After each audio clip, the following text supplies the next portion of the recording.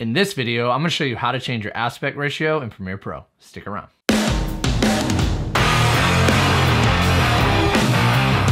Tyler here from Video Editing with Tyler White, and if you wanna learn how to edit video like a pro, start out by subscribing and hitting the bell so you don't miss anything. So the first thing I'm gonna do is go up to File, New, Sequence, and then I'm gonna go down under Digital SLR, select down that tab, and then under 1080p, I want to select DSLR, 1080p, 24, and then press OK. Now what I want to do is go up to Sequence, then go down to Sequence Settings. And right now my video is currently at a 16:9 aspect ratio.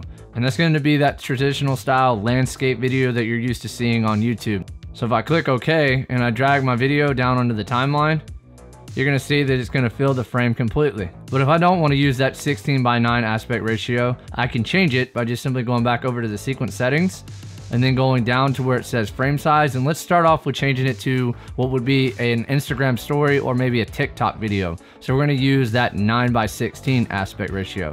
So the first thing I'm gonna do is change 1920 to 1080.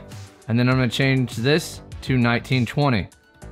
And then I click off, you can see I've now changed it to that 9:16 aspect ratio. And then I'm just gonna press OK.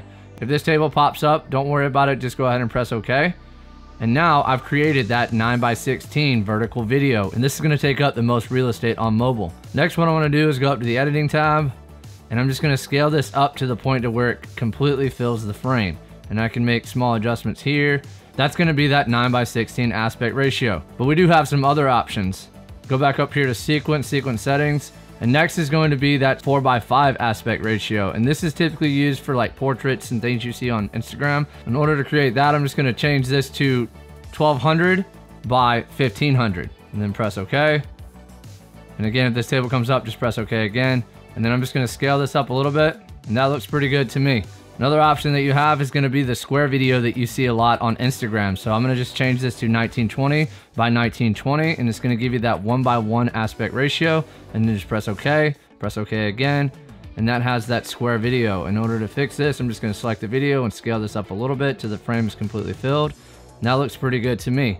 The last option you have is kind of a secret and not very many people know about it. It's gonna be that 21:9 aspect ratio. That 21:9 is gonna be that cinematic widescreen look that you see in a lot of movies and theaters. So in order to achieve this look, I'm just gonna change this to 2560 by 1080. And this is gonna give us that 21:9 aspect ratio.